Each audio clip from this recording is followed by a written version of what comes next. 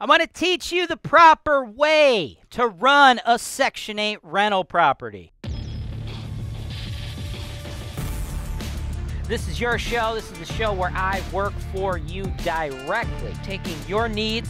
I'm going through the MLS and I'm trying to find the best possible deal for you guys. Put down 25%. That's the perfect way to buy this. That's why real estate investing is the greatest industry in the world.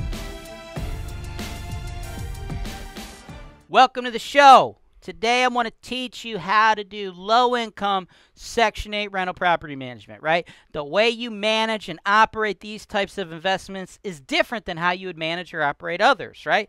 And specifically, the client I'm talking to today is an investor. His name is George. George, you are from Long Beach, California, right? And then the property that you're going to be looking at with me today is in Cleveland, Ohio. Cleveland, Ohio, low-income Section 8. I can't think of anything that is more similar to Long Beach, California than some freaking low-income Section 8 rental in Cleveland. Am I right? Oh, no. Oh, you mean those two areas, they're not the same? No, they ain't the same, folks. They're very, very different. But luckily for you, George, I'm an expert in low-income Section 8 rental property management in Cleveland. Over $200 million in sales, largest portfolio of its kind in the Cleveland market, bro. And I'm going to help you, right, analyze this deal. I think this duplex would be a great investment for you, right? This is what you're trying to get into. You're trying to get into these low-cost properties. Low prices, high rents. That's what it's all about. But more importantly than that, I want to teach you how we manage these. Why we manage them the way they do, how they're going to make you money, how they're going to lose you money. I want to get your head just wrapped around exactly what I'm thinking, right? Because I think everybody in the world, when they see a property they can pick up for like $100,000 and then it's like a 1.5% price to rent ratio, right? $1,500 in rent. People are like, wow, those numbers are really, really good. They're doing the back of the napkin math. They're doing the 50% rule. They're like, dude, those numbers are great. But you have to understand why these properties are how they are. Yes, they make money, but I want you to understand how, why, see the risks, see how we manage them, see the decisions we make. So let's break down this property I think you should buy, but I don't want you to buy it until you let me tell you everything I know about it, the good, the bad, the ugly. Let's get into that right after this. Hey, Steve. What are you doing? Oh, nothing. Just saving money on my rental property insurance. Oh, my Steve. Take me now.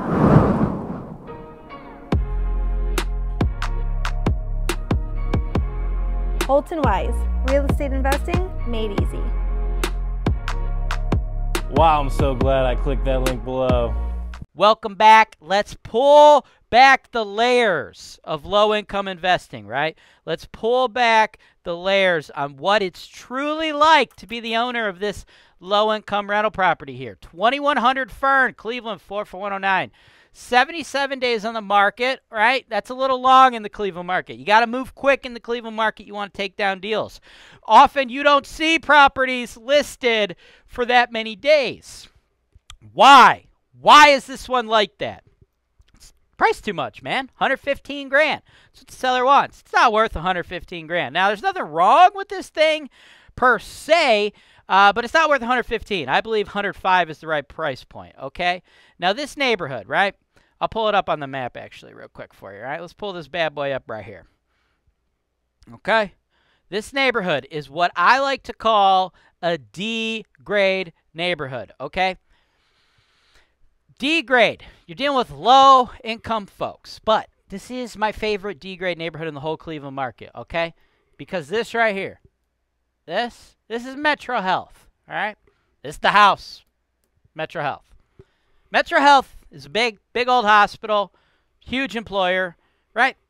They're investing $1 billion into that campus that I just circled on the screen and the surrounding neighborhood, okay? So this property is going to benefit from that, right? $1 billion investment happening right here, okay? $1 billion. So right now, it's going to perform like pretty much all the other D-grade neighborhoods, right? I have something, it's called The Ultimate Guide to Grading Cleveland Neighborhoods. I have linked it in the show notes below, right? You could also just Google it. You can go to holtonwise.com. It's in the Tools and Resources tab, right? 3 easy ways for you guys to get that. I graded all neighborhoods on an A to F scale. F, cheapest prices, highest level of risk, highest level of crime. A, most expensive prices, lowest level of crime, lowest level of risk, right? This is a D neighborhood. There's a lot of D neighborhoods in Cleveland. It's going to perform just like all of those, right? But looking down the road, I think if you're close to $1 billion investment, if there's 25 D neighborhoods, I'm going to pick the one that's got a freaking $1 billion coming into it. I don't know about you, but that's what I'm going to do, right? So I like it for that perspective, right? And as far as what it's currently like to run a D-grade property, right? Cash-paying tenants, you could put them in there, but I prefer to go Section 8, right? You see this property, you see the overgrowth, right? The yard, it doesn't look amazing. And you know what? It's not sexy to be a D-grade real estate investor, okay? It's not. Like stuff like this in the driveway, weeds in the driveway, like that is just common for the neighborhood, right? It's an older home. Here's some photos that the listing agent popped up there. This is prior to them putting a tenant in there. They do have 2 tenants in there, okay? 2 tenants are already in there. This is like when they're rehabbing it. You can see the painter's tape right here. I do like the color schemes that they went with here, the gray, the white. They did nice with the hardwoods. I didn't really love the kitchen, but it is what it is, right? It's going to rent. They're currently bringing in $1,250 a month. They didn't say exactly what they're bringing in each unit. I'm guessing they just split that, right? Like 6 1/4. But in all reality, these are $750 units, right?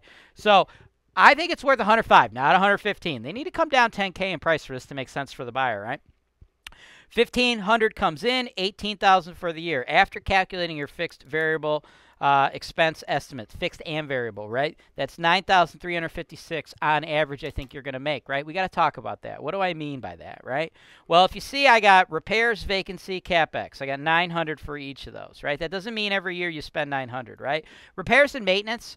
I think a lot of investors think that those just like happen like monthly. They really don't. Once you get people in there, there's really not that many repairs you need to do as a landlord. Every once in a while you'll have to do this or do that, but most of the time it's pretty low key, pretty easy, right? The majority of your repair and maintenance money comes at turnover, right? Turnovers are bad, right? When you get turnovers, especially in the low income neighborhoods, the units are gross, they're dirty, shit's broken, there's holes in the walls, right? You got to like refresh them, right? Like cabinet doors, they fuck them, right? They get fucked up, right? Like you living in your house, your fancy suburb, you probably never broke a fucking cabinet door, right? But guess what? Motherfuckers in D-grade neighborhoods, it's like fucking sport for them, dude. They break them sons of bitches. I don't know how or why, but they fucking do. That's the game, dog! That's what you signed up for! Woo! Woo! Woo! That's part of D-grade investing, right? That's why you get those fancy price-to-rent ratios, right? Because the level of risk on these properties is high. The level of difficulty dealing with them is high, which lowers the price, right? If investors aren't being paid for all the BS, they just ain't going to deal with it, right? So that's part of the business, okay? So most of that repair and maintenance money is going to come at them turnovers, right? And then vacancy and non-payment, right? Sometimes you get turnovers because the tenants move out, normal vacancy. Sometimes you get turnovers because they stop paying rent. You got to evict them sons of bitches. Part of the game, right? And then CapEx, that's your big ticket items, your furnaces, your hot water tanks, your roofs.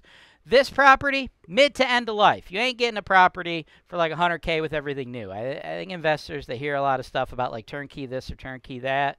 There's no like big turnkey player in the whole in the Cleveland market, right? Like we are. Holton Wise is the big turnkey player, and we're not even a turnkey company if we're looking at turnkey as a traditionally turnkey company, right? Turnkey. Turnkey is really just a fucking marketing term, okay? But like a traditional true turnkey company, they take an asset, they buy the asset, they completely renovate it, they put brand new tenants in, and then they sell it to you, usually at an inflated price. That's how the turnkey business works, right? They would have to buy the asset so cheap and in such a terrible position that they could sell it to you making like $20,000 on it, right? So if that was like our model, there wouldn't be any way you could pick a property like this up for like $100,000. You just couldn't do it, right? You'd have to be much, much higher, but you'd be overpaying, right? So Holton Wise, what we do is we provide investors the turnkey experience, right? But we don't buy the property first and then sell it to you. No, we work with you as your broker to get you actually at or below market value deals, not higher than market value deals, right? Because you got to buy it right. That's how you make money in the first place, okay? You can't just go overpaying for properties, folks. So because of that, you don't see properties like this with all brand new mechanicals. That don't make no goddamn sense. If I'm the owner of this property, which I'm not, but if I was, I got a roof. Maybe my roof's got 5 years of life left in it, right? It's probably a $7,000 roof on this property, right? It's supposed to last about 30 years. Well, if I'm 25 years in, why would I drop $7,000? I got 5 years of life left, right? My furnaces, they last about 30 years. They cost $3,000 a pop. You know when you replace a furnace, folks? When it stops working. You don't ever fucking replace a working furnace. Same with a hot water tank. They cost $1,000. They last 15 years. You don't go, duh, that furnace works. That hot water tank works. Let's spend a bunch of money getting rid of them. That's not what like normal human beings would do, right? So a lot of investors, I think they get confused, right? And then they see these properties and they're like, oh, well, the furnace isn't new. The hot water tank isn't new. They must need to reduce the price because of that. No, dude. That's why the price is what it is, right? That's how it works, okay? And that's why we calculate your capital expenditures in your budget, right? So those 900, all three of those line items, if you have tenants in there, which we currently do, and they're paying, which they currently are, and the mechanicals are working, which they currently are, that's not real money. You're not actually spending that money, right? That 900, 900, and 900 actually goes on top of that NOI that I got estimated for you, right? But I don't want you to just think of it as profit, because eventually you're going to have to spend it, right? And it's not going to come in the form of a $900 bill. It's going to come in the form of a $3,000 furnace, a $7,000 roof, a $5,000 turnover, a $2,000 eviction. You catch my drift? You got to save that money, right? So with all that, right, now you have a good outlook on what it's like. You should be able to project out a 21% cash-on-cash return at this property with the tenants paying market rent. We got to get them up about $1.25. But you don't want to just go $1.25 up to $7.50 when you first take this thing over. You don't want to do that because that'll create turnover. Artificial turnover, that'll kill you, right? That's where the majority of those turnover costs come from. You want to keep these tenants in this property as long as you possibly can, right? So I would go up slowly, right? Re-sign them to a one-year lease. They're currently on month-to-month leases right now. Re-sign them to a one-year lease. You want to make sure you do that because if we go to evict them, right? Let me paint you a little scenario, okay? Here's a scenario. You buy the house. They're on a month-to-month lease. The very first month, they don't pay you. We file an eviction. We go to court. They say, oh, I didn't know. The new dude bought the house. I sent my money to the old dude. The judge is going to go, oh, is the old dude here to testify? They're going to go, no. He's going to go, okay, this case is going to be delayed for 2 weeks so we can get his testimony, okay? We're going to eventually win because they're making that up, right? But what's going to happen is you're going to pay again because we have to go to court twice instead of once, right? So what you want to do is make sure we get them on a new lease. The easiest, quickest, best way to do that is to say, hey, man, your rent's going to stay the same. I ain't upping it. Here's a new 12-month lease.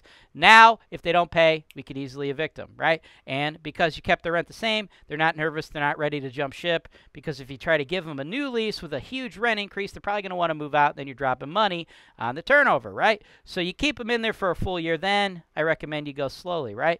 Keeping your occupancy up is the best thing you could do in these D-grade neighborhoods.